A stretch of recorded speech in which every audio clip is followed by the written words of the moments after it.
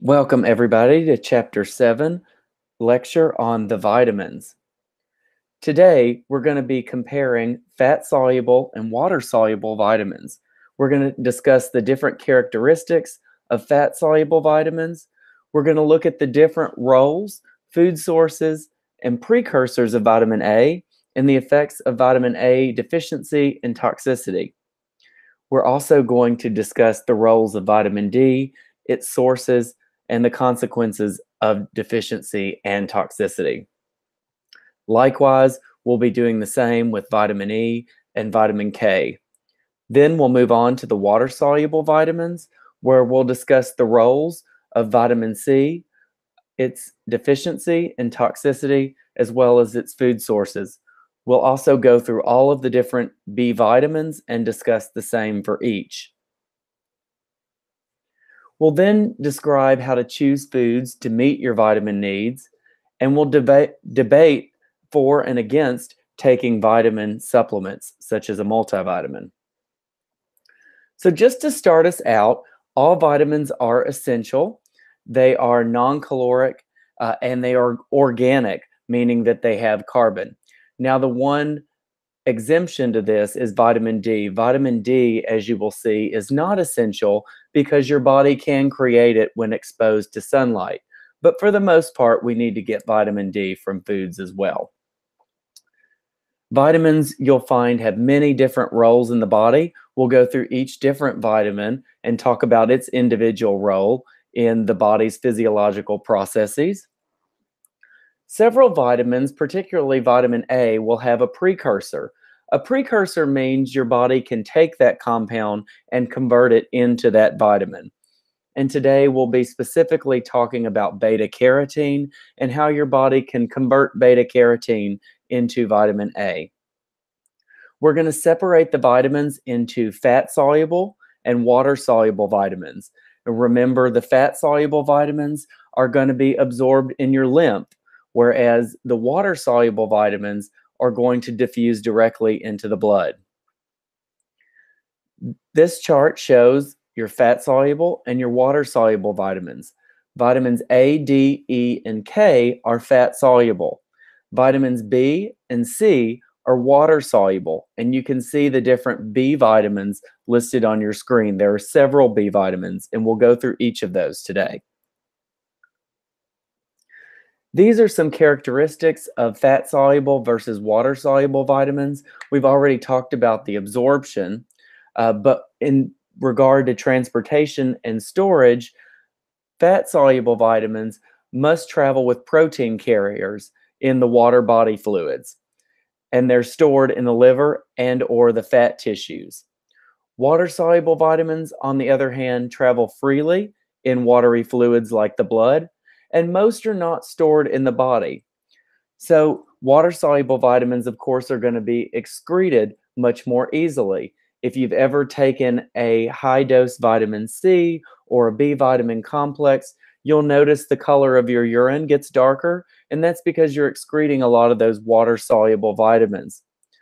Likewise, fat-soluble vitamins are much more likely to become toxic versus water-soluble vitamins. We really don't see much of a toxicity across the healthy population because if you get too much, you typically excrete those in your urine fairly rapidly. So again, like I said, your fat-soluble vitamins are vitamins A, D, E, and K. You're going to get those from a number of different food sources, and we'll talk about food sources for each individual one of these vitamins. Storage, like I said, occurs in the liver and in the fat tissues, and so they can become toxic very easily. Now, what's really interesting about research is that in obese or overweight individuals, they actually might need more of a certain vitamin like vitamin D because when they get stored in those fat tissues, they're not necessarily readily used by the body. So, for instance, in the case of vitamin D, obese and overweight individuals seem to need more. Now, with that, these vitamins don't need to be consumed every day because they are stored in the body. So that makes deficiency much less prevalent in the developed world. Now, in the developing world, you will see much higher deficiencies in vitamins such as vitamin A, and we'll talk a little bit about that in the coming slides. These vitamins have diverse roles in the body. We'll go through each of those, but very different when it comes to physiological processes and what they are each doing in the body. So first, we'll talk about vitamin A. Its precursor is beta carotene. You might know beta carotene as the orange pigment in carrots. Remember, carrots are a really rich source of beta carotene. Peppers and brightly colored orange red fruits and vegetables often contain beta carotene. Not always, but often. Beta carotene is a precursor. Again, a precursor means that your body can convert that compound into a vitamin. So in this case, your body can convert vitamin A, or beta carotene into vitamin A. And if you'll notice, if you ever take a multivitamin supplement, it will often contain most of its vitamin A or a large portion of its vitamin A as beta carotene. And that's because vitamin A can easily become toxic, but beta carotene cannot. So when your body synthesizes enough vitamin A from beta carotene, it will stop. There are three active forms of vitamin A in the body.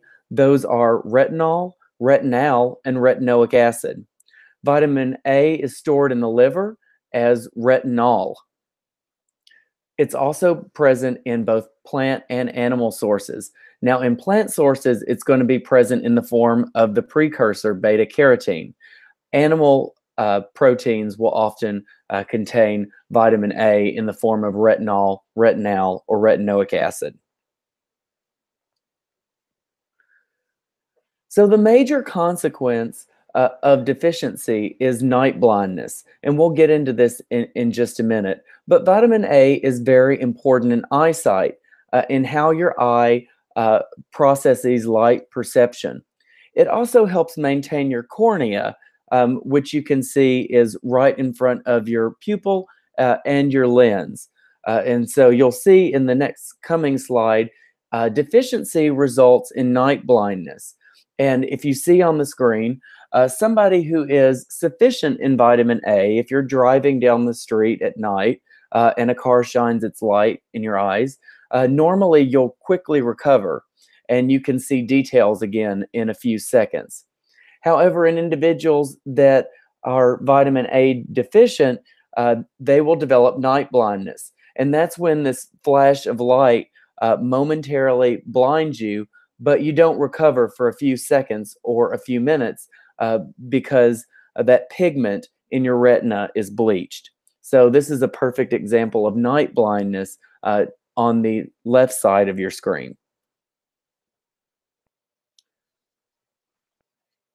Deficiency in vitamin A can also cause xerophthalmia, which is an abnormal dryness of the cornea in the eye. And this occurs with inflammation and also ridge formation. Keratinization simply means the hardening of cells. So if you look at the picture to your right, you'll see that skin cells are becoming hard in this instance. That's a vitamin A deficiency known as keratinization.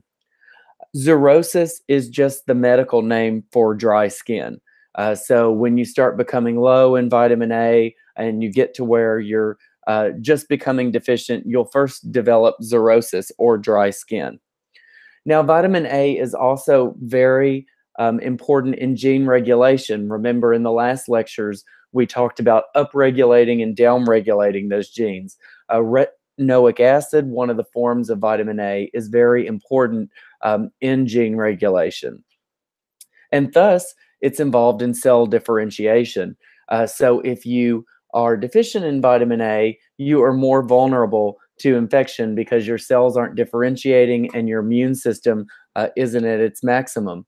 That's why individuals who are vitamin A deficient, if you look over in developing countries like in Africa, you can see vitamin A deficiency often makes these individuals more susceptible to contracting HIV and other communicable diseases because their immune system is weak. So, like I hinted, vitamin A very involved in immune function, and you really see immune function downward spiral with malnutrition, especially when you don't get animal-sourced foods or foods with the precursor beta carotene. These individuals end up developing night blindness. They end up developing decreased immune function. And it's just a really sad case. I should mention that worldwide, vitamin A deficiency is the most prevalent vitamin deficiency. That's mostly in developing countries. In countries that are developed where you have a lot of meat products that are consumed, you very rarely ever see a vitamin A deficiency. Vitamin A is also involved in reproduction and growth, especially in your bones and teeth. And you'll see that both deficiency and toxicity in vitamin A can be detrimental to your bones and teeth. And as you can imagine, there is a lot of efforts by international bodies such as the World Health Organization to really supplement individuals who might be at risk for vitamin A deficiency. Most of you all have probably seen pictures of the kids taking the vitamin A supplement in developing countries in Africa and Southeast Asia. And that's to combat some of these very detrimental consequences of vitamin A deficiency. Toxicity mainly occurs from foods and fortified foods and dietary supplements. You really don't see vitamin A toxicity from whole foods alone, but some, especially dietary supplements, can contain higher amounts of vitamin A, and that coupled with fortified foods could cause a toxicity. How do you know if you are beginning to have a toxicity in vitamin A? Typically, you experience skin rashes, hair loss, and hemorrhaging, which obviously is not a good thing because you can bleed out in your organs. Some of the higher risk groups, again, those who are taking supplements who have a low body weight, can be very at risk to this. In the early 1900s, in the US, we combated vitamin A deficiency with liver, cod liver oil, and fish oil. Food sources that are very rich in vitamin A are liver and fish oil. Also, animal protein foods are typically rich in vitamin A, but by far liver and fish oils are the most rich source of vitamin A. So this just kind of gives you a spectrum for vitamin intake. Deficiency occurs between 0 and 500 micrograms per day. That's when you develop the night blindness, the impaired immunity, the keratinization, and the other health consequences that you see on the screen. When you have normal vitamin A levels, your cells function very normally. If you look at both the cells under the deficient and the toxic categories, you can see in the case of deficiency, you have decreased cell division and deficient cell development versus when you have too much vitamin A, you see overstimulated cells that can divide. And this is what really causes the skin rashes, the hemorrhages, bone abnormalities, birth defects, and then fractures if sustained long-term. It can even cause death if it's sustained long-term. So, sources of active vitamin A, we've already mentioned liver. Obviously, a multivitamin contains some active vitamin A. Breakfast cereals are sometimes fortified. Energy bars, milk, again, a very good source. Different meats are going to be a good source of vitamin A, such as steak. Beta carotene, the precursor of vitamin A. It's in plant-based foods only, so think about your carrots and your colored foods. It's one of the colorful food groups. So any kind of fruit or vegetable that may be colored is likely to have some level of beta carotene. Beta carotene has been very linked to preventing macular degeneration. And I've talked a lot about macular degeneration in regards to a cousin of beta carotene, lutein. But beta carotene also very beneficial to the eye, builds up in the cornea of the eye, and important in night blindness once again. We measure beta carotene activity in retinol activity equivalents. So this basically relates the activity of beta carotene to what we would expect for the active form of vitamin A. Unlike vitamin A, we have not established a toxicity for beta carotene. So you really, at this point, can't get a toxicity from beta carotene. I'll show you in the coming slides the only adverse event that occurs with too much beta carotene is a yellowing of the skin because the pigment, again, will reach your fat cells and your skin cells. And so this is just an example of that. And so this really is the National Academies of Medicine identify skin yellowing from beta carotene as an adverse event because it's not normal, but it really has no detrimental effect to health long term. And again, you typically only get this by taking dietary supplements. I've never seen an individual that is an adult that has had skin yellowing because they've consumed too many carrots. Now, this is common in babies. If you give babies the mushed up carrots in baby foods and you feed them too much, the babies will experience some type of skin yellowing. But again, this really is not detrimental to the health of the infant or an adult.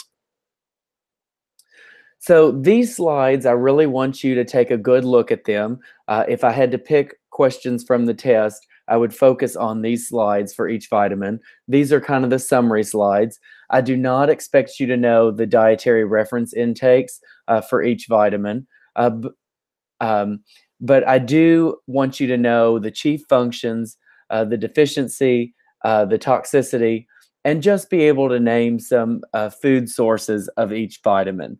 And in this case, your food sources of vitamin A are going to be fortified milk, and then meat products like liver, steak, whereas beta carotene is going to be very prevalent in spinach. Your, again, orange vegetables like carrots, and your orangey fruits like apricots. So do know the chief functions of vitamin A, the maintenance of the cornea, how it's involved in regulation of gene expression, how it's involved in protecting your immunity and boosting your immune function in the body. Do know deficiency is night blindness, cornea drying, and impaired growth. Toxicity, obviously, is acute vomiting, nausea, headache. Again, you'll see some birth defects if vitamin A is too high. And then do know that beta carotene is harmless, but it does cause yellowing of the skin if you get too much. So now moving into vitamin D. Vitamin D is not an essential nutrient, and that's because your skin can synthesize vitamin D when it's exposed to sunlight. And so you would think that there is not a high degree of deficiency for vitamin D. However, we get very little vitamin D from foods, not really enough to meet the dietary reference intakes or the recommended dietary allowance that the National Academies of Medicine have set. And if you can imagine, in the winter, when you're in class, you're wearing long sleeves, you're not exposed to the sunlight. In the summer, you wear sunscreen, which blocks your skin from synthesizing vitamin D. So actually, vitamin D deficiency is fairly prevalent, especially when you go to places like Canada, where the sun is not directly shining year round, it's colder, people are inside for longer times. Adequate vitamin D from sun exposure has been suggested to be full arm and leg exposure for 30 minutes 3 times a week. So think about that. How many of you all have had full arm and leg exposure to sunlight for 30 minutes 3 times this week? Probably not many of you all, since it is now March and about 30 degrees outside.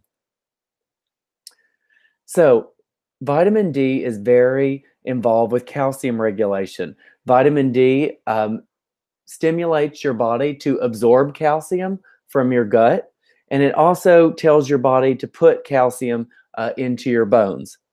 And so several hormones are involved in this.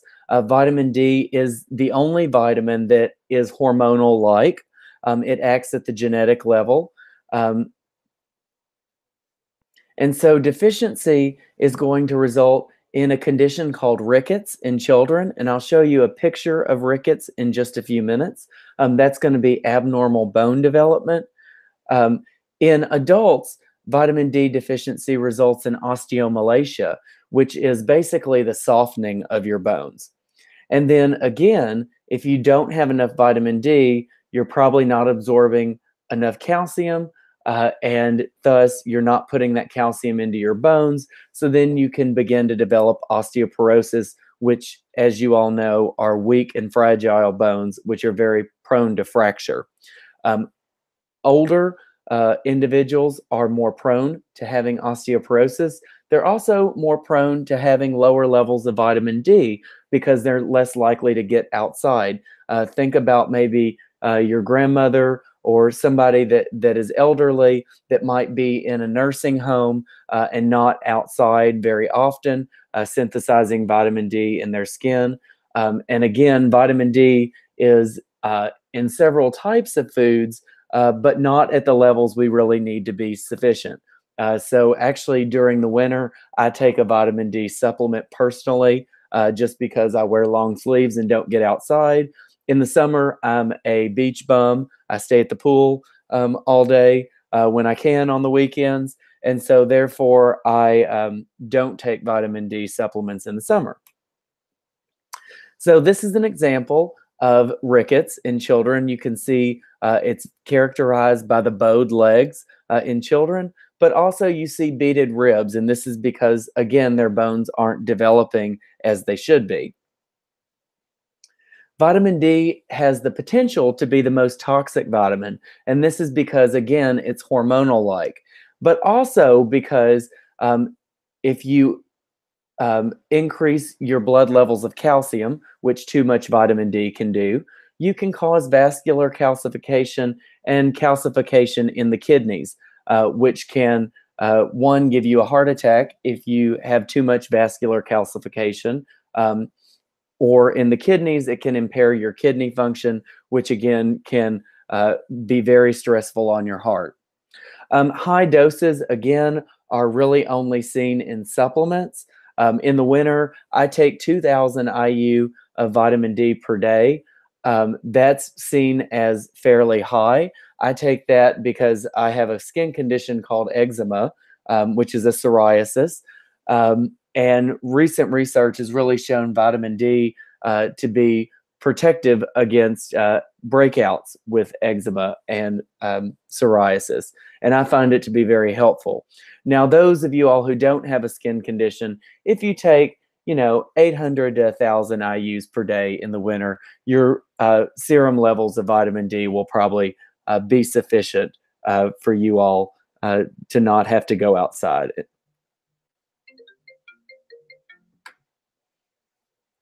So here's some factors that affect vitamin D synthesis. We've got advanced age. I already gave the example of the nursing home, but also the skin loses some of its capacity to synthesize vitamin D. Anything that would block the sunlight from hitting your skin, so air pollution, tall buildings, clothing, sunscreen, can all affect how you synthesize vitamin D, right? Because it blocks it. Geography in a very similar manner.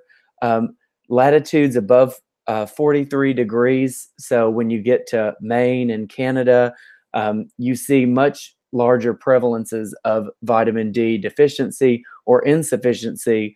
And on the contrary, vitamin D deficiency is very minimized in the tropical regions that are close to the equator. Seasonal vitamin D insufficiencies and deficiencies do happen. Again, use the example of staying inside, wearing long sleeves all day. Skin pigment. This is very important for individuals who are African American. Skin pigment can actually block vitamin D synthesis in the body from sunlight exposure. And it's really interesting because African Americans seem to have much lower vitamin D synthesis from sunlight, but they don't have, they tend to have stronger bones and are less likely to develop osteoporosis or osteomalacia. So there is a genetic adaptation there.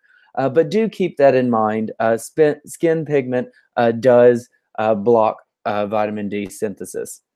Obviously, the timing of the day would matter depending on when the sun is directly exposed to your body. So the recommendations for vitamin D are really to stay steady throughout life, right? We talked about in the last lectures that osteoporosis starts when you're younger, and then the effects happen when you are older. So it's always good to have enough calcium and vitamin D throughout your lifespan so that you maintain that savings account, which is your bones. Sources of vitamin D: an 8-ounce glass of milk has about 100 IU of vitamin D. Now, if you can imagine, the recommended amounts are 400 to 600 IUs per day. So you would have to drink 4 to 6 glasses of milk to get that. There are some other products like orange juice and cereals that are fortified with vitamin D, but again, at very low levels. And most of us don't get enough vitamin D. In fact, about 90% or more of the population falls short of obtaining adequate vitamin D from foods. So again, sun exposure, very important. If you're not getting sunlight, then you need to think about supplementing. So again, your summary slide, very important. I don't expect you to know the dietary reference intakes, but do know the chief functions, how vitamin D mineralizes bones and teeth, and that it can raise blood calcium levels by increasing absorption from the digestive tract. Deficiency results in rickets or osteomalacia or osteoporosis. And toxicity, again, elevated blood calcium, which can calcify your soft tissues, such as in your blood vessels and mainly in your blood vessels and your kidneys, but also your tissues in your joints. And this can cause heart attacks and heart failure and excessive problems. Again, vitamin D is going to be rich in fatty fish. I don't know if I mentioned that a few slides ago, but fatty fish are a good source of vitamin D. Milk is the leading source of vitamin D in the US diet, along with fortified foods. And then dietary supplements, most of your multivitamins are going to have 100% of your recommended dietary allowance or your RDA for vitamin D. Moving on to vitamin E, these are the tocopherols. Vitamin E is an antioxidant in the body, and we'll talk about antioxidants in just a moment. They really prevent inflammation. Your deficiencies in vitamin E are going to cause red blood cell breakage and nerve damage. And actually, it's really interesting. The only studies that we have on vitamin E deficiency are from the 1950s, where they took, I believe it was 8 Caucasian male prisoners. They're all adults in their 20s to 30s, and they deprived them of vitamin E until they had what's called red blood cell lysis. So that red blood cell just broke apart, and that caused there to be nerve damage. And so really, those prisoners are the only studies we have on vitamin E deficiency, because as we've previously discussed, it's not ethical for us to deprive anybody of vitamin E these days. And we now have international and national regulations against that.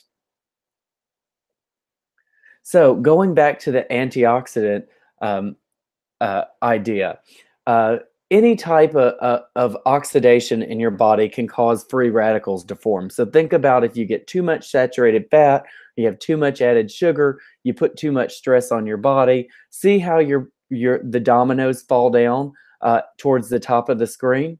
The antioxidant acts as the brick wall. It quenches that free radical and protects those other dominoes from falling over. And that's exactly what vitamin E does in your body. And so the result of free radicals are cell membrane damage, protein damage, DNA damage, which you all know can cause a lot of problems in the body, and then oxidation of LDL cholesterol. And what oxidation of LDL cholesterol means is that it starts sticking to your arteries and it starts to harden and form those plaques that can lead to heart disease. So antioxidants such as vitamin E can stop these chain reactions. So think about that brick wall right there. Now, there are other antioxidants in the diet besides vitamin E. Actually, beta carotene, the precursor to vitamin A, is also known as a strong antioxidant. There are other compounds, phytochemicals or bioactives in fruits and vegetables. I've talked a lot about the anthocyanins, the purple pigments in berries. They are very strong antioxidants that can do that are very similar to vitamin E in how they protect your body from those free radicals.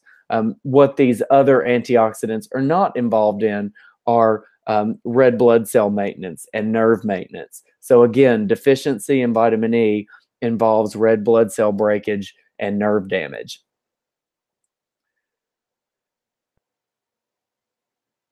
So toxicities in vitamin E, not very well characterized, at least in the developing world.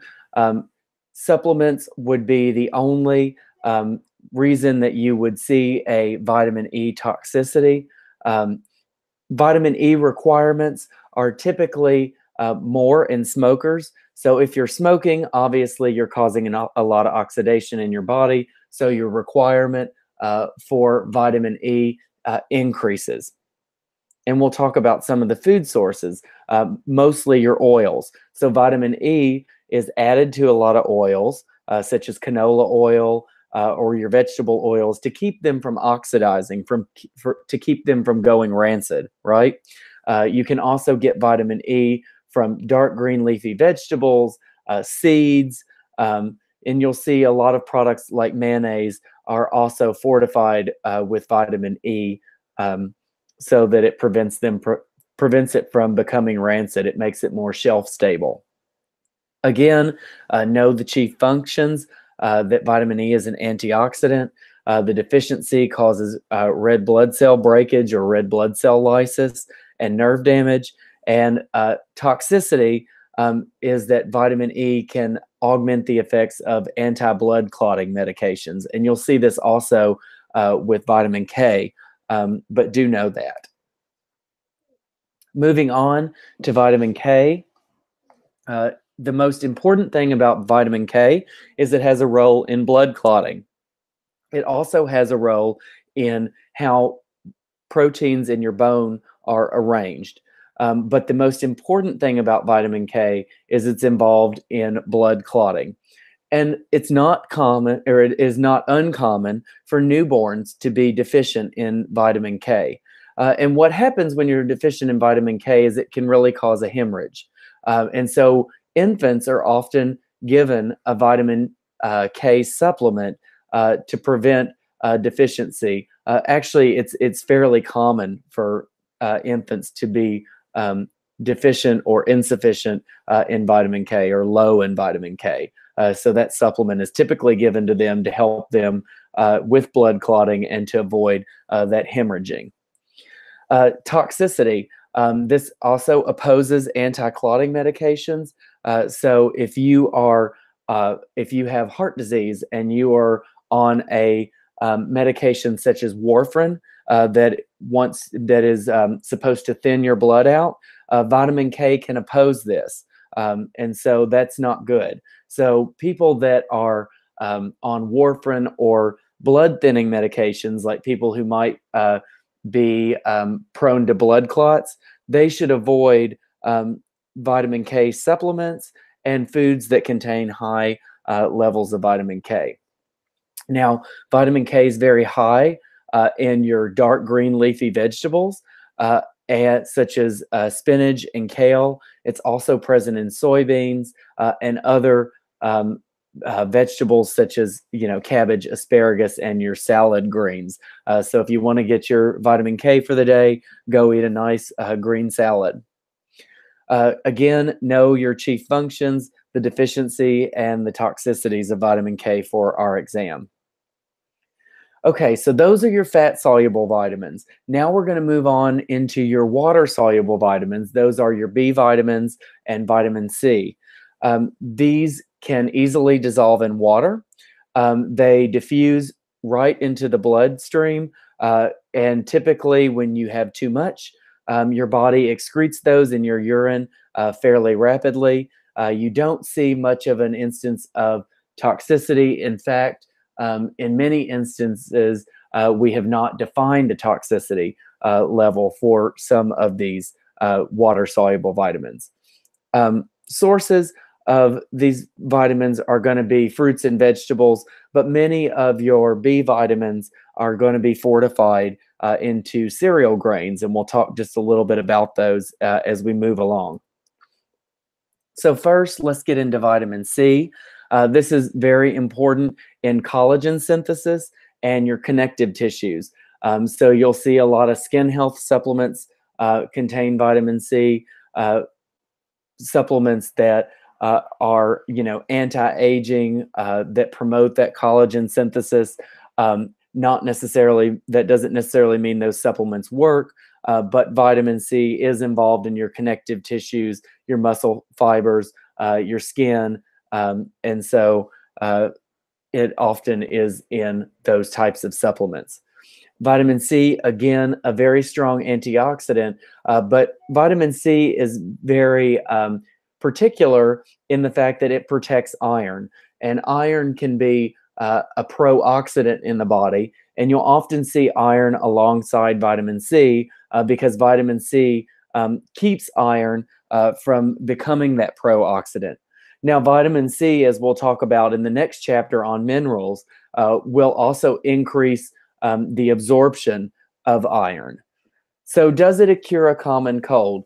It has been shown to be very involved in immune system function, but the clinical trials don't necessarily suggest that it causes prevention of the common cold.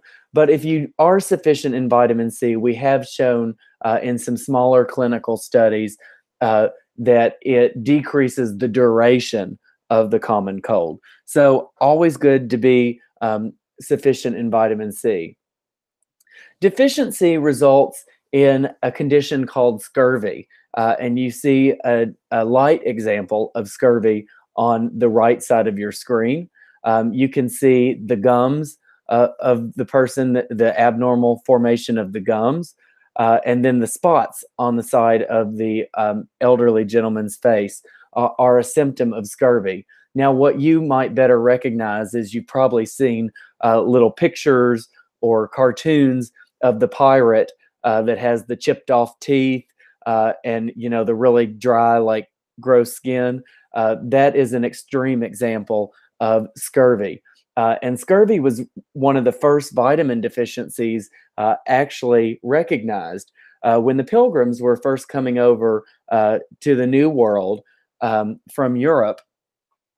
Many times they developed scurvy, and they very quickly learned that if they stored the ship with limes, which are very high in vitamin C, that they could prevent the effects of scurvy.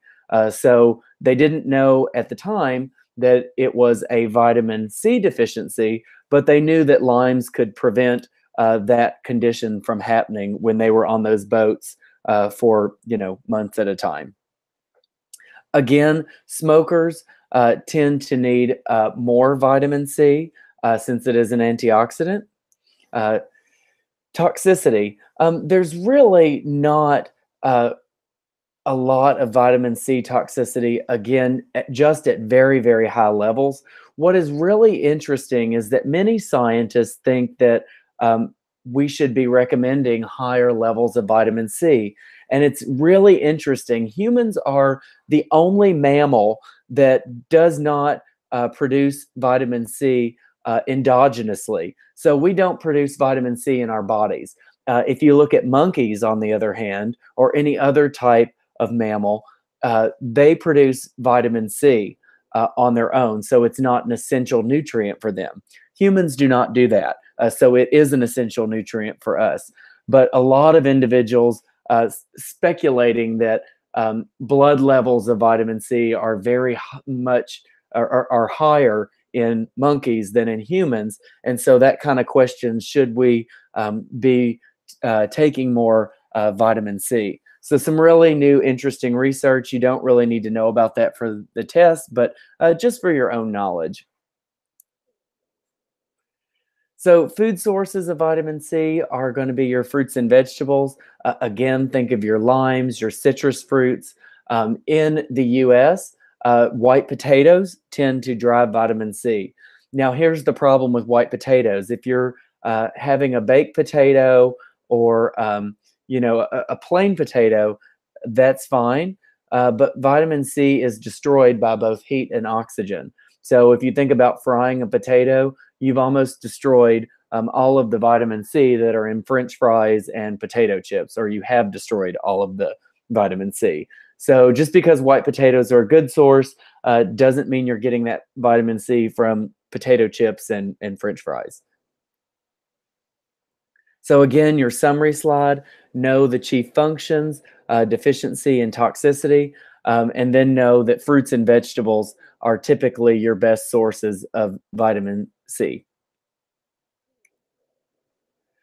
And so, I gave you the example about how much vitamin C we should have because mammals produce a lot more. If you look up towards the top of your screen, you see some of the more extreme scientists will recommend up to 4,000 milligrams per day. That's almost impossible to get from foods. Our tolerable upper intake level is 2,000 milligrams per day or 2 grams per day. It's not uncommon for people to take a 1 gram supplement of vitamin C, and there's not really been any toxic effects shown with doing that long term. So this kind of leads me into minimizing vitamin losses. How do you minimize vitamin losses, especially your water soluble vitamins? They degrade very easily. Most fruits and vegetables have an enzyme called polyphenol oxidase, and this causes them to turn brown. So when you cut open an apple or you peel a banana and it starts turning brown, that's because they have this enzyme called polyphenol oxidase that also destroys certain vitamins like vitamin C and several of the B vitamins. Light and air can also degrade many of these vitamins, particularly vitamin C and the B vitamins once again. So that means it's important to cut your fruits and vegetables and store them in airtight wrappers, and to store products like milk in opaque containers. So that's why you never see milk in a container you can see through, because the light can affect those vitamin levels and also cause off flavors. In water, you want to wash your fruits and vegetables intact, not after you cut them. You want to cook your fruits and vegetables in the microwave or quickly stir fry them. Boiling fruits and vegetables can really cause a lot of vitamin loss. And then again, and you might do something like boil a potato to make mashed potatoes, and that will cause a lot of vitamin loss. And again, avoid high temperatures and long cooking times. So now moving on into the B vitamins. These are going to be very important because they function as part of what's called a coenzyme, and we'll go over coenzymes in just a few minutes. But a coenzyme basically combines with an enzyme to activate it. The B vitamins have a role in metabolism, so you'll see a lot of your dietary supplements that promote themselves to increase your energy are going to be full of B vitamins. That doesn't necessarily mean energy per se, as in you're going to want to jump up and down like when you get a caffeine jolt, but energy when it comes to your body's production of energy. And the B vitamins are going to be very involved in cell division. And we'll talk a little bit about this when we get to folate.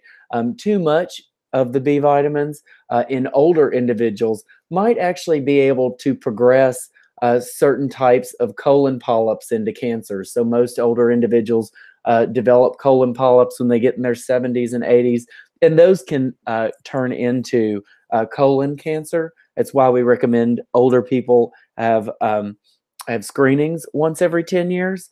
And so vitamins like folate that are involved in cell division might speed up that process since they are involved in cell division. So this is how a coenzyme works. You can see two compounds go straight into the active site of an enzyme. The coenzyme compounds A and B are attracted to the active site, and this reaction is completed with the formation of a new product. So the coenzyme makes the reaction happen. So as you can see, compounds A and B don't really fit into the active site unless there's a coenzyme. So your B vitamins act as coenzymes for literally hundreds of reactions in your body. And we won't get into those specific reactions. This just kind of shows you some certain sites where B vitamins may aid in metabolism and energy production. I don't expect you to know any of this for the test, but just for your own information. The brain and other tissues metabolize carbohydrates. Those are processes in which B vitamins are factors in very many different enzymatic reactions. The same happens with your bone tissues and your new blood cells and in your liver and other sites within the body. So just know that the B vitamins are very involved in metabolism and act as coenzymes. So now deficiencies. Deficiencies are going to be fairly uniform across most B vitamins. Every cell is affected because remember, these B vitamins are involved in enzymatic reactions. They're cofactors.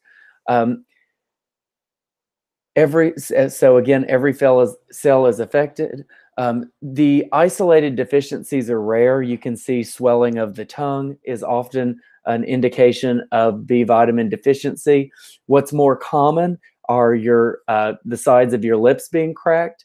And where I can really think of this happening is if you drink a lot of alcohol. Alcohol is a diuretic. It will flush the B vitamins out of your system. And so you'll get that dry skin and those cracked lips.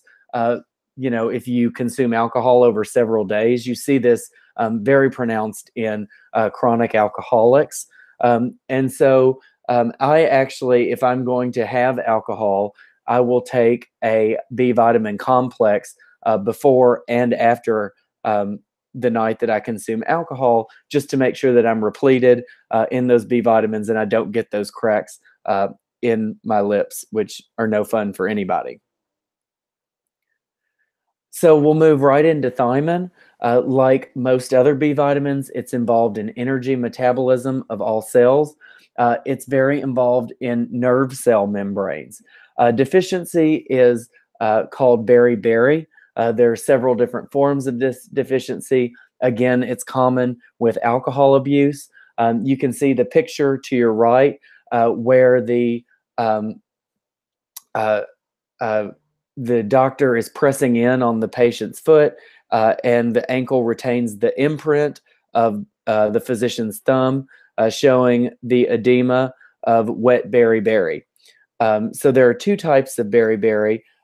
Wet beriberi, which is characterized by edema, which is fluid accumulation, and then there's dry beriberi without the edema. What you're seeing on the screen is a picture of wet beriberi.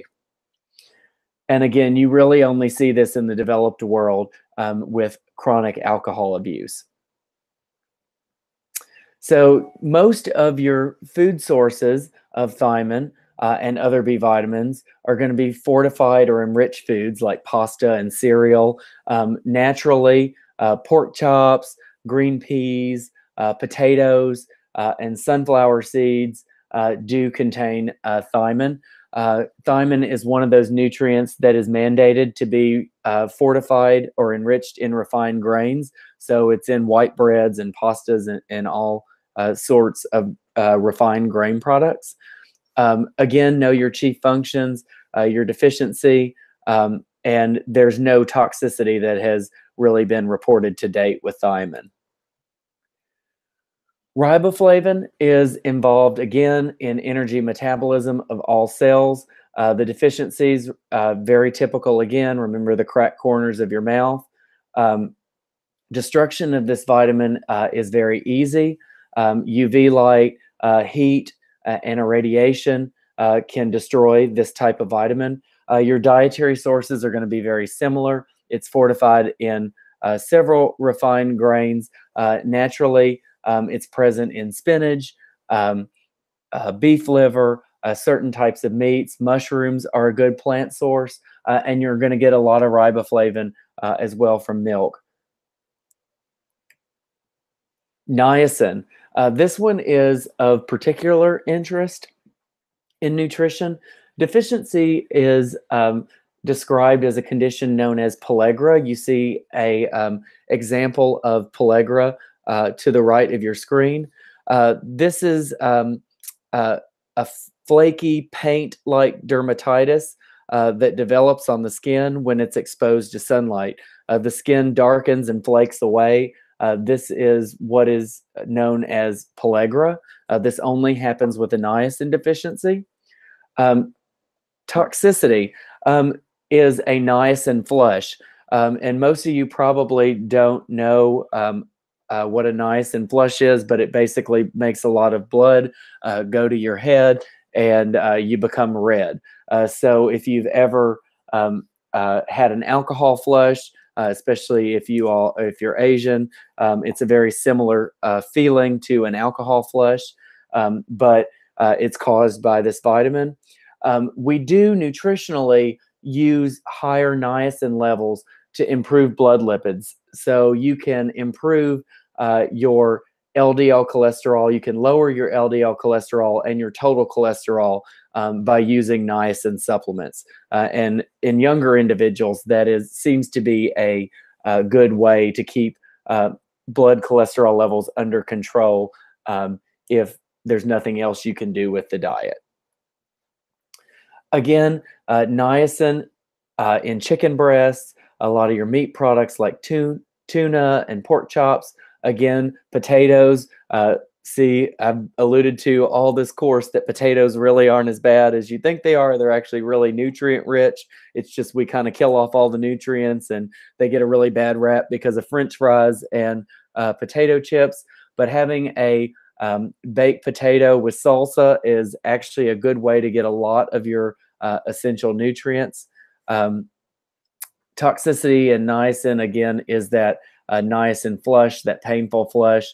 Deficiency is pellagra, and the chief functions are, again, it's part of coenzymes and is essential to energy metabolism, just like all the other B vitamins. Okay, folate. We're going to focus a little bit more on folate. Deficiency in folate, not very common in healthy adults or even children. Most people get enough folate in the diet. Deficiency really occurs in infants.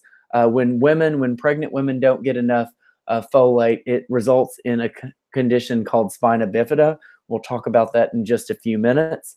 Spina bifida, you might know also as a neural tube defect. So in adults, outcomes of deficiency can include anemia, diminished immunity, and abnormal digestive function.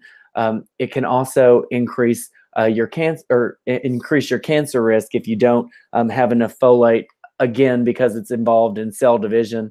And if your cells start dividing in a funky way, that typically sparks the generation of cancer. On the other side, I kind of used the example earlier in the B vitamins lecture, where there is some speculation that higher folate levels could progress, particularly GI cancers, because again, they're involved in cell division. So if you were developing a polyp, you might more quickly progress that into a colon cancer. But that has not been confirmed. That's still just a theory. So this is a picture of an infant with spina bifida or a neural tube defect. In adults, the folate toxicity will mask a vitamin B12 deficiency. And so that is fairly common, especially in African American women that are older. They typically don't consume as much B12, but they might consume a lot more folate because it's fortified, again, in many grain products, many refined grain products. And actually, I have some data here at George Mason University we're just about to publish that show people who take multivitamins, it pushes them way over their recommended dietary allowance for folate, and it even pushes them over the UL. And again, this is really of concern in older populations. We'll talk about, because as I told you, it could progress a colon polyp, but as we'll talk about when we talk about vitamin B12, older people tend to absorb less vitamin B12, so they're more at risk to becoming deficient. So high folate levels could mask that deficiency from a clinician. So food sources of folate are raw and lightly cooked vegetables. If you're talking whole foods, if you're talking how Americans get folate, it's mostly through fortified grains, such as breads that are mandatorily, it's mandated in the US that they are fortified with folate, and that's to prevent neural tube defects or spina bifida. In the early 1990s, we discovered that folate was involved in neural tube defects, or deficiency of folate was involved in neural tube defects. So we began mandatory fortification happened in late 1998, early 1999. And from then on, we've seen the incidence of neural tube defects in babies decrease. So this has been a very huge public health success of fortifying the food supply. We also had another huge success, and we'll talk about this in the next lecture, of iodizing salt and preventing goiters in the early 1900s. So again, know your chief functions. It's part of the coenzyme needed for cell synthesis and energy metabolism. Deficiency in adults can promote anemia, which is basically your red blood cells lose their function and ability to carry oxygen to your body. This also happens with iron deficiency. That's called iron deficiency anemia. We'll talk about this in the next lecture. It also causes you to have the red tongue. Depression, mental confusion, and weakness are often signs of deficiency as well in adults. And then again, that toxicity, remember that it masks a B12 deficiency that could end up on your test. Good sources of folate are going to be, fortified foods and grains, naturally, your leafy greens, and then again, your liver, your beef liver or chicken liver are going to be good sources of folate. And folate is going to be fortified in the food supply as folic acid. So when you read the food label, you'll see that if it's fortified in a cereal, or if you look on the supplement label and look at your multivitamin, you're going to see folate in the form of folic acid, which is okay. Vitamin B12 is closely related to folate. It helps maintain the myelin sheaths around your nerve fibers, so it's very important for nerve signaling and nerve function. Deficiency, again, can promote anemia, so the dysfunction of those red blood cells to bring oxygen to the cells of your body. It is absorbed via an intrinsic factor. So this intrinsic factor is a compound produced by your body that helps you to absorb vitamin B12. Now, what's interesting about vitamin B12 is it's mainly present in animal-derived foods. So if you are a vegetarian or a vegan, it is likely that you are not getting enough vitamin B12. As you age, you produce less intrinsic factor, and therefore you absorb much less vitamin B12. And therefore, older individuals who are vegetarian and vegan are very much more prone to deficiency.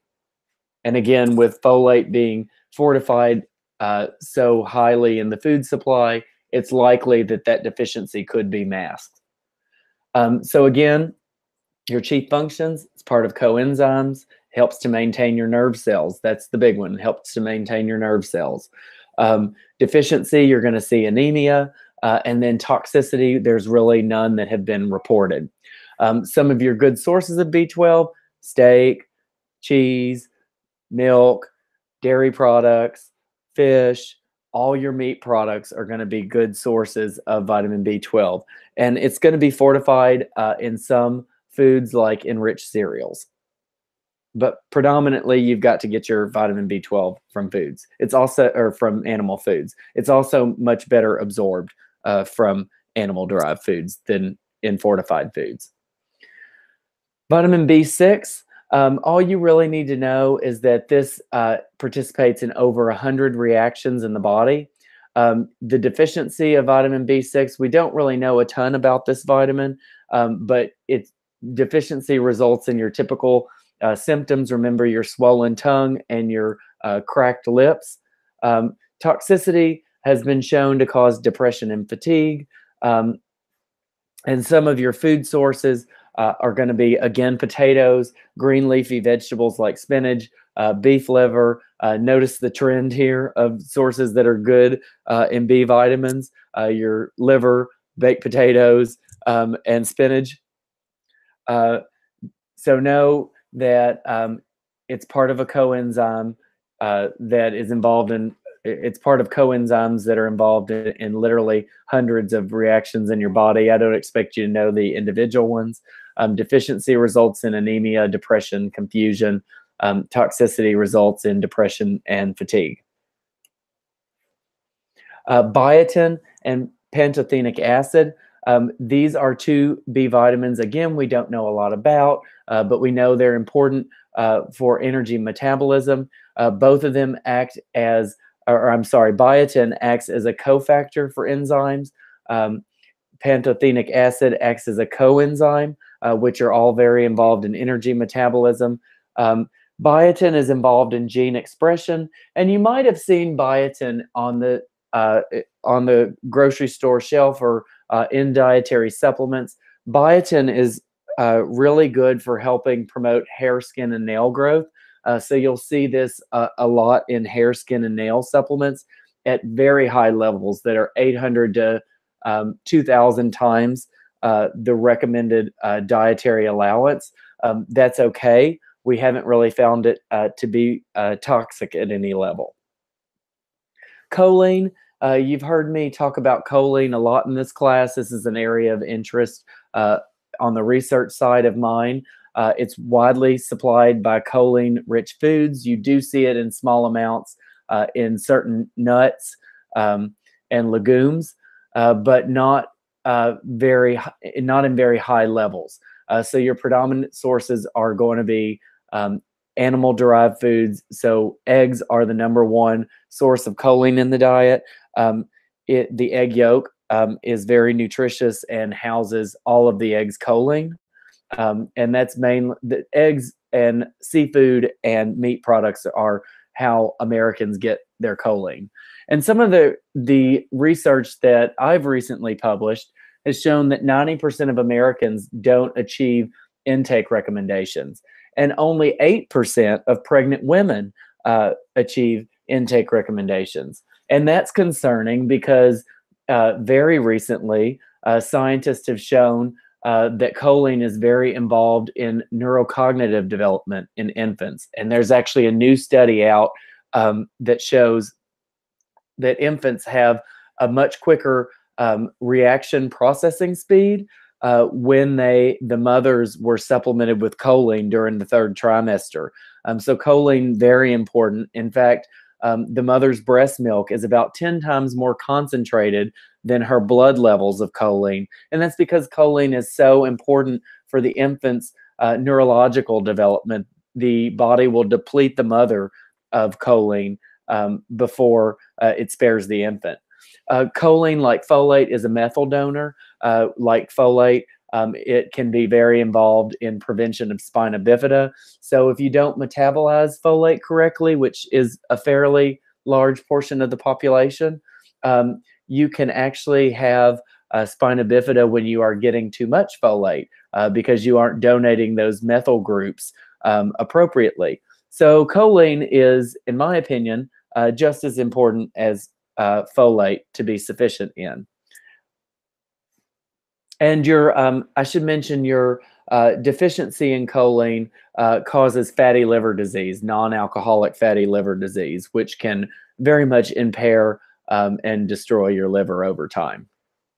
And it should be noted that about 10% of the general population, so 10% of you in here have fatty liver disease.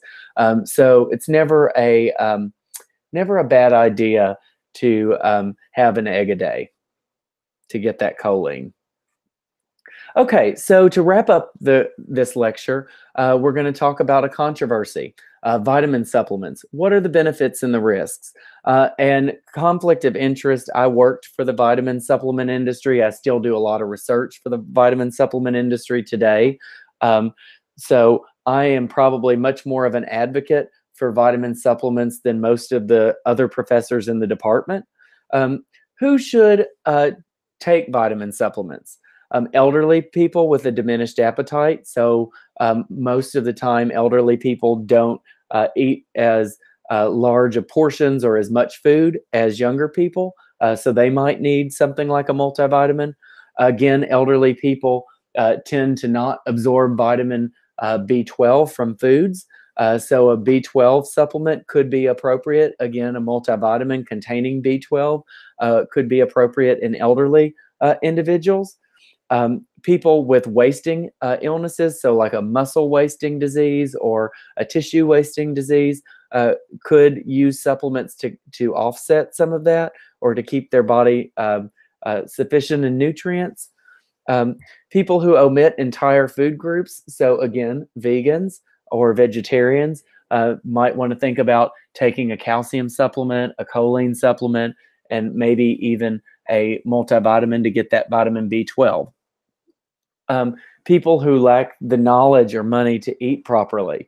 So where we really see in the U.S., where we see vitamin insufficiencies or deficiencies more prevalent is in low-income populations, where they are eating very cheap foods, they're eating a lot of fast foods that are energy dense and nutrient deplete.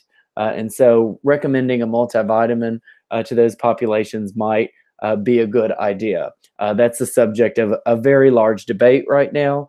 There has been a bill that's entered both the House and the Senate that would essentially allow individuals on the SNAP program to purchase multivitamins, which I am a supporter of. But a lot of scientists think you should try to encourage those people to get it from foods. I don't think that that's always practical. but I think a multivitamin in that case is. Again, that's a personal opinion. So this is in your book, but this is some valid reasons people might take supplements. Again, people with nutrient shortfalls, women who are capable of becoming pregnant, they need that prenatal vitamin, especially with folic acid, to reduce the risk of those neural tube defects. Pregnant and lactating women may also need iron and folate. Lactating women often need more choline, so they might want to supplement with a choline supplement or eat eggs. Newborns are typically, like I said, given a vitamin K dose as a supplement. People who undergo weight loss surgery, this creates nutrient malabsorption issues. If you think about cutting off part of your stomach and the upper part of your intestine, they need more, particularly vitamin D. You have to give them a lot of vitamin D, even 50 to 100,000 IU, because they aren't absorbing a lot of vitamin D because they have those malabsorption issues. I'll let you all go through the rest of this chart. I think it's fairly self-explanatory, but those might be some valid reasons that you would take a dietary supplement. I always take a multivitamin every day. It's just kind of my nutrition insurance plan. I try to eat healthy, but like everybody else, I enjoy a piece of pizza every now and then. So I really think a multivitamin, and when I talk about multivitamins, I mean a mainstream multivitamin like a Centrum or a One A Day. I think they are really your nutrition insurance policy to prevent insufficiencies and even deficiencies, such as in the case of vitamin D or folic acid in pregnant women. Arguments against taking supplements. Food rarely causes nutrient imbalances or toxicities. You typically only get toxic effects of nutrients through supplements. Even fortified foods aren't fortified at really high levels. So you would only really see toxicities in the developed world from supplement use. Supplement contamination and safety. Again, this is where you really want to choose your national brands, your Centrums, your One A Days, your Nature Made products, because those brands very much put a lot of money behind the safety and authenticity of their products. You see a lot of internet, Amazon, mom and pop shop supplement companies. Those can actually be very dangerous. People that aren't nutrition scientists think that they've discovered a great way to treat something with a supplement, and they start selling it mainstream, and it can really cause harmful effects across the population. A false sense of security. Don't just think because you take a multivitamin that you can go out and eat pizza every day. That's not the way you should look at it. One, nutrients are almost always better absorbed from food than supplements. And two, supplements are really made to fill nutrient gaps, to supplement the diet, not replace a healthy diet. And whole foods are obviously the best for nutrients. Can supplements prevent chronic diseases? That you can argue that on an individual basis. There have been many studies that have shown vitamin D may have some helpful effects in preventing cancer. Obviously, vitamin D has been shown to prevent osteoporosis. Antioxidant supplements, it's best to get your antioxidants from food, because then you're also getting, even though you can take those blueberry anthocyanins and put them in pill form, and yes, there might be some benefit to them, but if you eat blueberries, then you get all the other micronutrients, all the other antioxidants, the dietary fiber, and all that kind of stuff within the food. So while supplements can be a good thing, again, to supplement the diet, don't think that they're necessarily a cure-all. The same goes for vitamin E and beta carotene. Vitamin E, you kind of have to watch. There are many different forms of vitamin E. The natural forms seem to be better. when it comes to chronic disease prevention as compared to the synthetic forms that you might get from a supplement. And these are just some invalid reasons for taking supplements.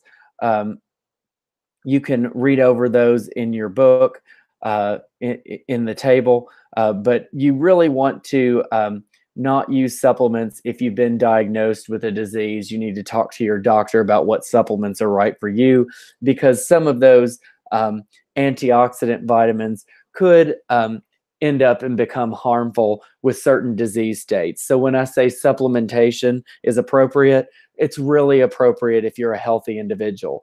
If you've got cardiovascular disease or cancer or some other type of chronic condition, you really need to talk to your doctor before you start taking a dietary supplement. So how to choose supplements? Again, the national brands are always the best ones to go for because typically they're the better quality ones. You know, a Centrum or a One A Day is not going to risk their brand by, you know, cutting corners because those are huge multi-million-dollar brands. Read the labels, know what you're getting from that supplement. I see this all the time in my friends when I look at their supplements. They often take a hair, skin, and nails supplement and a multivitamin, and it's got many of the same nutrients in it. That's a very easy way to get a toxicity of a certain nutrient. With that, target your needs. I know that I don't drink a lot of milk, and I don't go out in the sunlight in the winter because I'm inside teaching. I'm wearing long sleeves. Therefore, I take a calcium and vitamin D supplement because I don't drink a lot of dairy. So know your own personal needs when it comes to supplements. And with that, choose your doses. Always try to get the recommended amount of a nutrient, but know that there's not really any more benefits to exceeding that recommended amount. The quality of supplements can again vary. Avoid purchasing supplements that aren't national brands on websites, even on Amazon, because you can really get a product that's not quality and that could actually be dangerous. And avoid marketing traps. If the claim is too good to be true, that's probably because it is. You're not going to lose 20 pounds in a week by taking a dietary supplement. And any kind of supplement that makes those kind of claims should be reported to the FDA. Again, this is just an example of the supplement facts label. You're going to see that the supplement facts label shows the quantity and the percent daily value for all nutrients listed. And it looks very similar to the food label, the nutrition facts panel. And both of these labels will soon be updated. So that is all for this lecture.